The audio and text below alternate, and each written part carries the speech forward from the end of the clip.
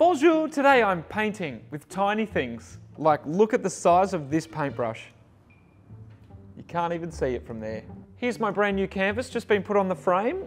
There we go, I'll put it on my easel. I'm gonna be painting this. It's a still life. Let's get started. What would Bob Ross do? Can't believe this tiny paintbrush actually works. It's hilarious. There we go. Look, I've just made a mess of the vase, so let's move on to the flowers. Yeah, there's a bit of one of them. There's a bit. I feel like there's a bold. There's some bold moves that I've made, and I'm regretting them. Wash my brush a little bit there. Dabbity dab dabs. That's a technical term. Dabbity dab dabs. There we go.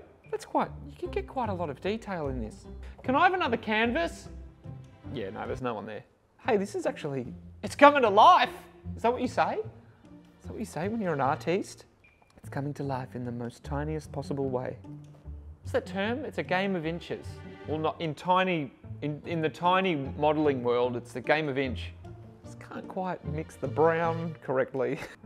This is very difficult. It's incredible how people can make an image look good. It takes an incredible amount of skill and mostly patience.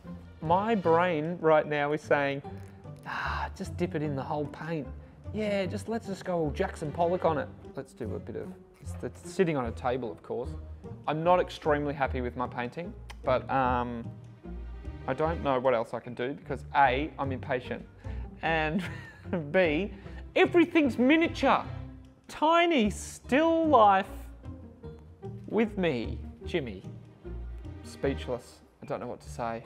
What I can say is, this will stay here forever and not probably go anywhere. Okay, bye. That's been tiny painting with me. See ya.